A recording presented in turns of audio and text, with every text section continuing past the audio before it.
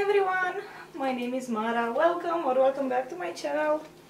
And in this video I'm going to do an updated Meet My Rats, because apparently I just acquired more and more rats, and some of them pass away, of course, as they have a really short lifespan. So I need to update you on all of my rats. And while I do that, I opened Rat's cage and we'll see if they want to come out and play. And in the meantime, I'll tell you about them and try to show you. And I'll try to show you each one of them, if they want to be caught.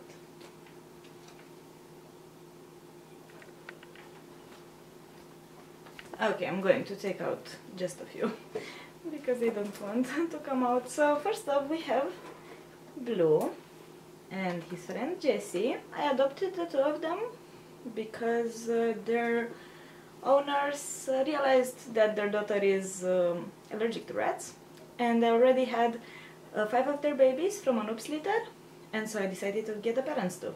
Of course, Blue is spayed. Blue is a top-eared blue rat, hence why the name Blue. And Jessie is a Dumbo Fawn Rex rat. They are really sweet. They are now a bit over 1.5 years old, so they are getting older.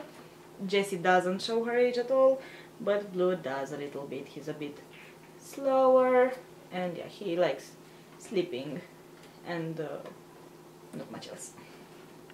Then, as I said, before I had them, I got 5 of their babies. Sadly, one of them got sick and passed away last year, but I still have 4 of their babies. I have 3 agouti females. We have Tina, Cindy, and Dolly. Again, they're all agouti, top-eared, and Dolly is also Rex. They are my crazy girls. They are now all really chubby, and they still love having fun playing around and everything else. I also have their brother, Raffaello, and he's very fat. Yeah, this is Raffaello. As you can see, he's a big boy. As you can guess, his favorite activity is eating. He's a husky, he's really fat, and I don't know why everyone else has a good weight, not him. I don't know how that happened. But he's also an active rat, loves life, sometimes goes free roaming with the girls, sometimes not all the times. So yeah, at a point in time, at the end of last year, in December, I had 6 rats. As you can see, I have a huge cage, I can get more rats. And so a friend of mine told me I want to get rats. I was like, okay, perfect. I sent her lots of rings to read, and then she asked me to recommend her where to get rats from. So I recommended a reputable breeder in Bulgaria, because we don't have any reputable breeders in Romania. She was like, okay, I'm going. And I said, wait, if you're going, bring me some rats too. So, talking to the breeder, I picked one girl, and she also had one girl she was supposed to keep for her, but she was like, okay, I'll give her to you so that you can get 2 girls. And even before my friend could go and get the Bulgarian rats, I stumbled upon a reptile breeder's house, and I was in his feeder rats breeding room, and I fell in love with 2 little girls, and I couldn't leave them to be snake food. And so they came to me. This is Halsey, and she's my best friend. She and also Pink, her sister, they were both really sick when I got them. They had a sinus infection, and they were too tiny to do tests on them because the nose swab wouldn't fit in their nose. But thankfully, after 2 or 3 months for Halsey of treatment, she is now perfectly healthy, and she's so happy and so friendly. I got really lucky with their temperament. But I also think that taking her out every day to do her treatment contributed to how friendly she is. So yeah, this is her. She's so sweet. She's a... ow. She's a fawn hooded. And I love, love, love the fawn colors. So this is why I chose the little girls. And this is Pink, the girl I took with Halsey.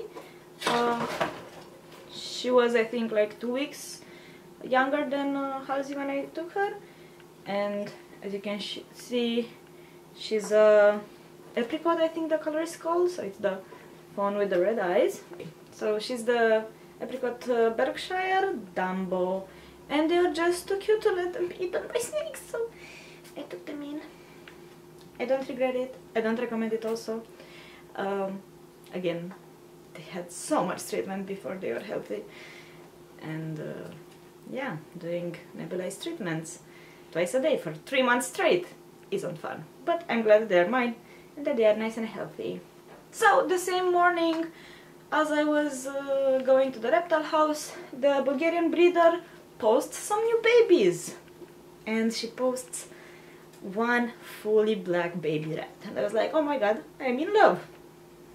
I text her, hi, can I get this one instead of the one you wanted to keep for yourself? And she was like, yeah, sure, but I have 2 black rats. Do you want them both?